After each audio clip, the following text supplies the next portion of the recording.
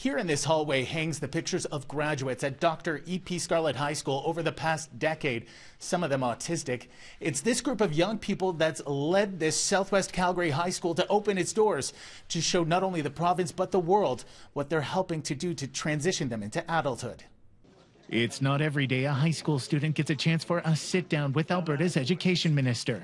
But it's also nervous. I have to be on my absolute best behavior to give the best impression of the school possible. Jackson is one of a few students participating in the Worktopia project, a program that works to improve the employment futures of autistic youth. They get hands-on experience in this room and out in the community while learning the skills they'll need for independence. Yes, we do get a lot of support, especially for someone with like ADHD like me. They're always willing to lend you a hand.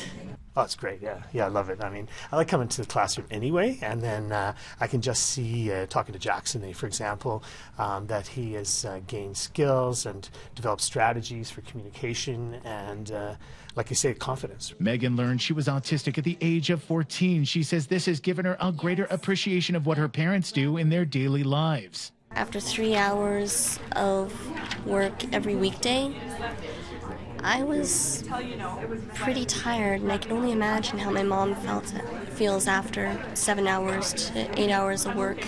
There are so many kids don't have a great transition between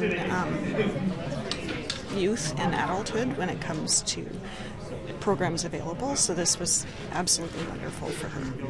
The room they're provided at Scarlett is called Sokinapi, which means to make well, and educators here say it's been a great success. It connects the dots for them. Why am I learning and learning this content, and what is it leading to? It's huge, because if you talk to autistic people, they don't want to be autistic people. They want to be autistic people, but themselves in a normal world and participating the same way that everybody else does.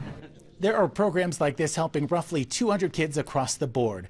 After seeing Scarlett's room here, Minister Egan says he certainly wouldn't mind seeing rooms like this one expand across the province.